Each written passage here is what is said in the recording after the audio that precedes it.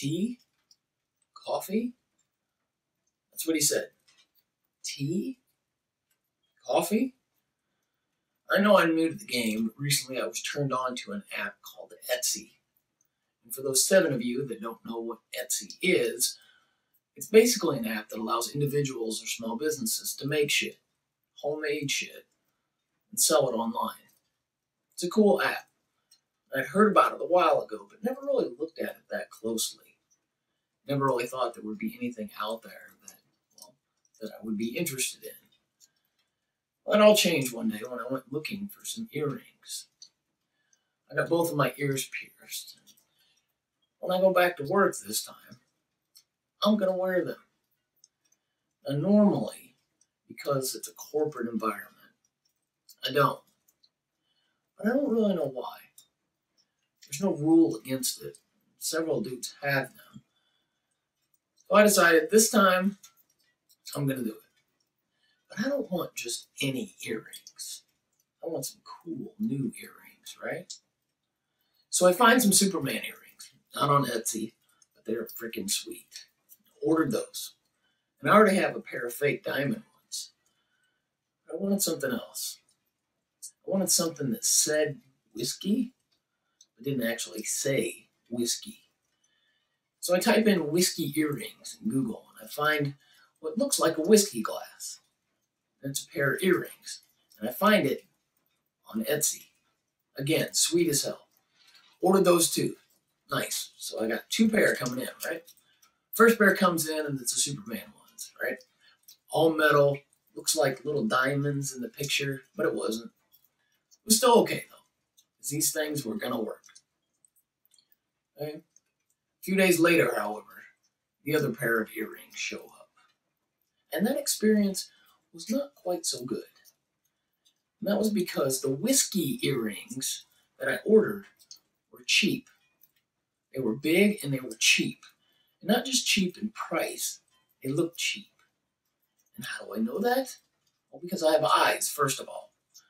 And because when I asked my youngest son about whether or not he liked my new earrings, he said that they looked like not whiskey in a glass, but tea or coffee. Been over a year now that I've been a vegan. As you've heard me say before, I watched a documentary called What the Health. I was sickened by what I saw and made the switch that day to not eat meat or any other animal products from that day forward. And honestly, it's not been that bad. The hardest part has probably been just training myself to look at the label and see if there's any allergens on it. Because that's where it will usually tell me if I can eat it or not. It'll tell me if there's eggs in it or milk, and obviously a quick scan of the ingredients list will tell me if there's any meat. So that part has been different. It's taken some getting used to, but other than that, it's not been that bad. Because you see, there's a vegan substitute for almost every food out there. You need butter? There's vegan butter. You need milk? There's soy milk or coconut milk or almond milk. You need meat? Well, there's almost meat out there. There's things like tofu and various other soy products that are manipulated to look like meat and behave like meat. But so far, nothing has been created that I've tasted, at least, that can compare to the taste and texture of meat. Chicken in a stir fry, hamburgers and steaks on a grill. Being a vegan, those are things that you have to come to terms with losing because, as of today, there's just no good substitute out there. There's been a lot of attempts to dress up the tofu or drown it in sauce, and they're okay, tolerable, I can eat it, but it just doesn't compare. Because when I want steak, I want steak. If I want chicken, I want real chicken. If I want a hamburger, I'm used to it coming from a cow. Anything else, and it's just not the same. Anything else, and well, it's just fake.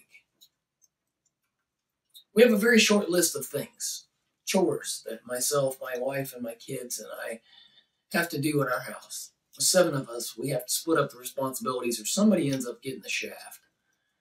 Now, chores can range from anything like laundry to garbage, making the bed, or vacuuming the floor. Most of them don't take very long, but they're just a pain in the ass to do. Nobody likes them. including myself. And the chief of all the hated chores is dishes.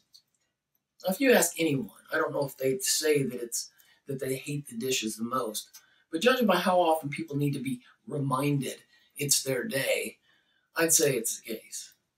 They're dirty, they're daily, and just when you think you're done, you're not. Somebody is always pulling shit from the recesses of their room and dumping it in the sink. We struggle with dishes in our house, and I am always looking for a solution. We've done schedules. We've tried paying just one person to do it. We tried just winging it and seeing if they get done, which has been by far the worst solution thus far, because everybody just tries to wait the other person out, and then whoever ends up doing them gets pissed and vows not to do them again until everybody starts helping. It's a mess. There has been one solution we haven't tried yet, at least not completely, and that is using paper plates and plastic utensils. Now, it's been suggested many times, both internally within the house, and my mom suggested it not too long ago, but for some reason we haven't tried it yet. Now, it's not because it's not a good idea, it may very well work, but why have we not done it? If the dishes are such a big deal in the house, and this could be a possible solution, why have we not tried it? Well, I thought about this, and I think it's because we like our dishes. We like our ceramic plates and saucers and bowls. We like our glasses and our reusable plastic cups. We like our sturdy metal utensils that never wear out and only have to get thrown out after some really bad fights with the garbage disposal. We like things that are nice to look at, things that are not going to snap in half, things that we know are going to last. And with paper plates and plastic utensils, you're just never really sure. They're just not as reliable. They're imitations, and they're cheap. Growing up, I just didn't go to church that much. It just wasn't part of our weekly routine. My parents both worked and worked hard during the week, and weekends were their time to recover. If I did go to church when I was little, it was with my grandma. Christmas, Easter, vacation Bible school, Christian camp, shit like that. She loved church, loved listening to the pastor speak, and loved the community of like-minded believers that surrounded her, especially in a small town. That's a big deal. So my grandma went to church all the time, Sundays and during the week. She even liked watching the preachers on television, the Jim Bakkers and Jimmy Swaggarts of the world. She gave a lot of money to those people, and to her local church as well. She was on a fixed income. That didn't matter. She gave what she wanted to give, and if she was short, she'd just go sell some more stuff at her garage sale. She loved the church. My grandpa, not so much. I don't ever remember him being inside the four walls of a church. He liked his beer, his whiskey, his curse words, and none of that shit was okay inside the church. I just don't think he ever felt like he belonged there. And I think the other thing was that he just didn't trust those people.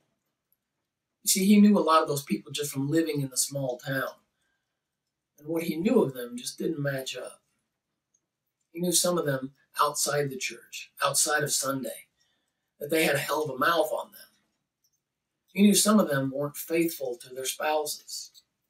He knew some of them, when they were by themselves or thought nobody was looking, would sneak a little beverage in every now and then. Or sometimes be completely shit-faced on a Saturday night, right there in that pew on a Sunday morning. You see, you didn't find them authentic. On Sunday morning, they would have their best face on, but the rest of the week, they were just being their old sinful selves. In other words, he found them to be fakes. There's a passage in the Bible, in the book of Matthew, that speaks to this very issue of looking like one thing on the outside, but being something very, very different on the inside. It says, "Woe to you, teachers of the law and Pharisees, you hypocrites! You clean the outside of the cup and dish, but inside they are full of greed and self-indulgence. Blind Pharisee, first clean the inside of the cup and dish, and then the outside also will be clean. And he goes on to say, "Woe to you, teachers of the law and Pharisees, you hypocrites! You are like whitewashed tombs, which look beautiful on the outside, but on the inside are full of the bones of the dead and everything unclean. In the same way, on the outside, you appear to people as righteous, but on the inside, you are full of hypocrisy and wickedness."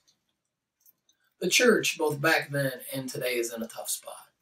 On one hand, nobody wants to go to church and have somebody else dump all their problems on them. But we're also not supposed to go to church and act like we don't have any problems at all, either oversharing or accused of being holier than thou. Both inside of church and out, how are we supposed to act? Are we supposed to put on that good face?